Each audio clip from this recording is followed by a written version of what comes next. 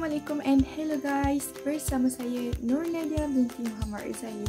So hari ini saya akan menunjukkan anda sebuah aplikasi yang cukup bermanfaat dan berguna, terutama sekali kepada para designer, arkitektur, student ataupun kepada anda-anda di luar sana yang berminat untuk menghasilkan desain anda yang tersendiri.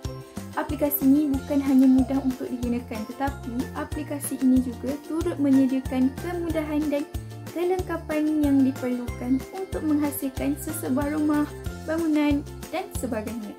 So, aplikasi yang saya bakal review hari ini adalah Planner 5D.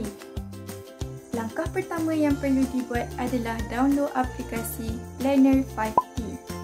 Anda boleh mendownload aplikasi tersebut di Google Play Store, Apple App Store ataupun Huawei App Gallery.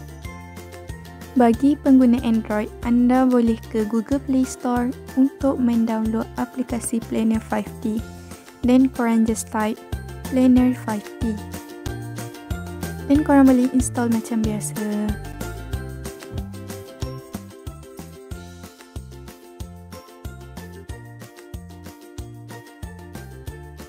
Setelah selesai mendownload aplikasi Planner 5D, korang just klik button open untuk membuka aplikasi tersebut.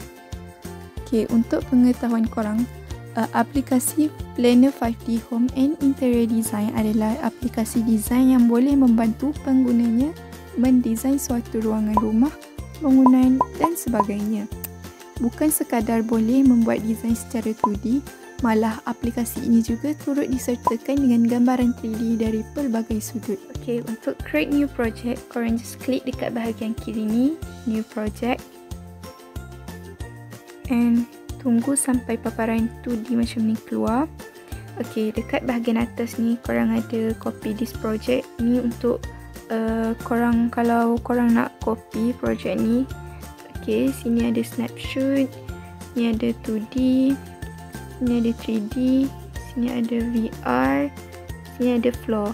Floor ni contohnya korang nak buat bangunan ataupun rumah yang bertingkat, korang just klik floor ni and add the floor.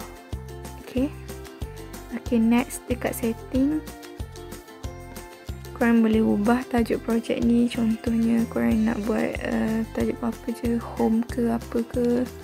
Okay, tulis je. Okay, done. Then back. Okay, ni ada project background. Pilih je mana-mana background yang korang suka. Contoh saya ambil background rumput. Okay, untuk unit pun korang boleh pilih mengikut kesesuaian korang. Okay, grafik dia ada shadow. Korang pilih je nak letak shadow macam mana, no shadow ke, low quality ke. Okay, tapi basically shadow ni kita letak last kali lah.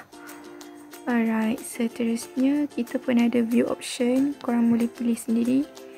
Alright, control and navigation pun korang boleh pilih macam mana korang nak control. Korang punya ni lah, cara korang nak pusing-pusing tu macam mana, korang just pilih. Contoh korang nak virtual joystick ke, korang just klik, tengok dia akan keluar paparan macam dekat bahagian kiri ni. Okay, so close je. Alright. Okay, untuk ni, if korang nak copy bahagian ni, korang klik copy dekat atas ni and dia akan jadi copy kepada slide, duplicate kepada dua layer lah. Okay, and line ni, if korang nak hide line, korang just klik line pada line ni and tekan simbol mata untuk hide dia punya line. Okay, maka line ni takkan ternampak lah. Okay, if korang nak unhide balik, just klik balik dekat button hide ni. Alright, dan dia akan muncul. Seterusnya untuk dimension ni korang boleh ubah tau. Contoh korang nak panjangkan, korang klik je dekat line ni and korang tarik je macam ni. Ikut kesesuaian korang lah, ikut mana yang korang suka, nak panjang ke, nak pendekkan ke. Okay, buat je. And if korang tak nak tarik manually macam tu, korang just klik line ni and tekan bahagian edit ni and tekan size. Untuk korang contoh korang nak panjang 400 ke. Okay, klik done. Okay, sini pun sama. Setting, size, and klik 400. Okay, done. Okay, satu lagi cara yang mana korang boleh guna untuk resize balik dimension ni. Korang just klik dia dekat bucu ni and setting, size. Okay, ni XY kan, dia adalah untuk paksi X dan juga paksi Y. Contoh korang nak ubah ke, tengok dia akan auto berubah. Okay, alright, samalah paksi Y ni pun sama je. So if korang nak ubah dia punya thickness line ni pun, korang boleh klik je setting, size, and korang buatlah tebal mana yang korang suka. Okay, done. Okay, untuk satu line ni juga korang boleh split tau dia punya wall ni kepada beberapa bahagian. Korang just klik je split wall. Okay, dan dipecahkan satu bahagian kepada dua bahagian. Okay, dan dia punya titik tu akan center. Okay, contoh korang nak split lagi, tekan lagi, sini pun sama, just tekan je. Seterusnya, saya akan menunjukkan fungsi button plus yang berada di bahagian kanan. Okey, untuk pengetahuan korang semua, button plus ni boleh dikatakan sebagai pelengkap bagi desain dalaman dan luaran kita. So, jom kita tengok apakah yang ada pada button plus tersebut. So, korang boleh pilih mana-mana space yang korang rasa sesuai untuk space yang korang decide. Korang just klik aja pada shape tersebut dan dia akan keluar pada paparan anda.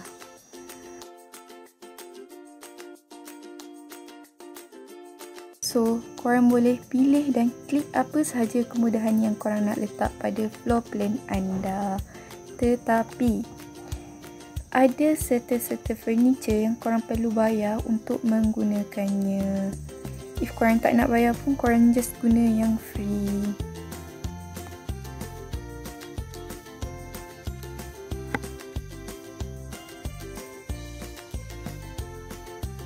Klik and korang just letak je dekat mana-mana paksi dan dia automatik akan berubah mengikut paksi. Okay.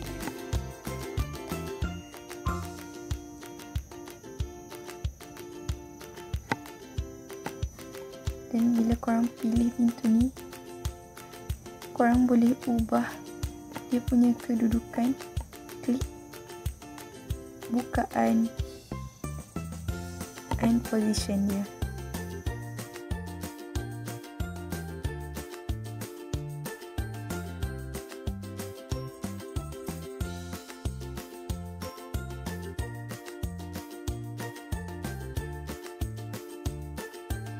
And korang juga boleh rotate dia punya angle mengikut kedudukan yang korang suka.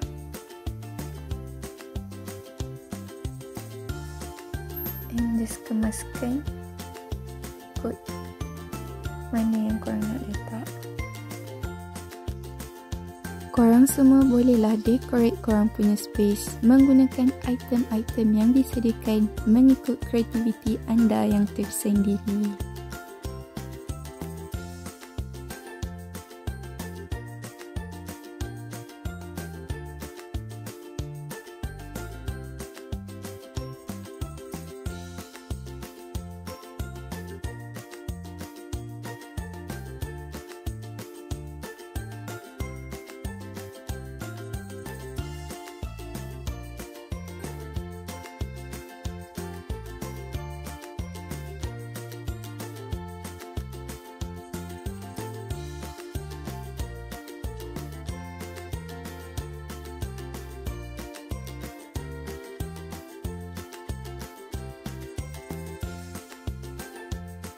If korang nak copy, korang just klik bahagian copy and dia akan duplicate layer.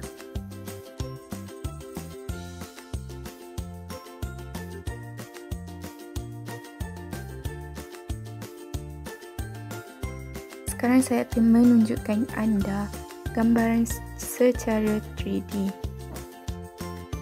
Korang bolehlah connect dengan internet, so segala benda yang korang letak dalam plan 2D tadi akan lebih cepat terpapar pada paparan 3D.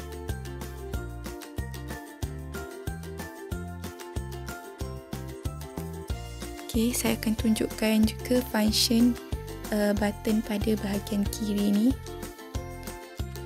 If korang klik pada button first person, kedudukan korang akan berada di dalam ruangan yang telah korang create. So, korang boleh tengok sekeliling ruang yang telah dimasukkan furniture tadi.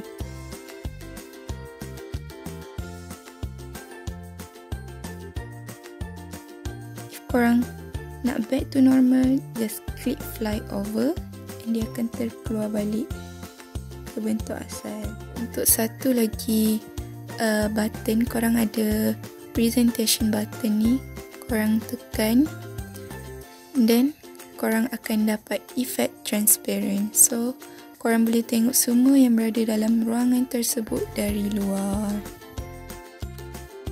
Sampai di sini sahajalah video saya pada kali ini. Semoga video ini bermanfaat untuk korang semua.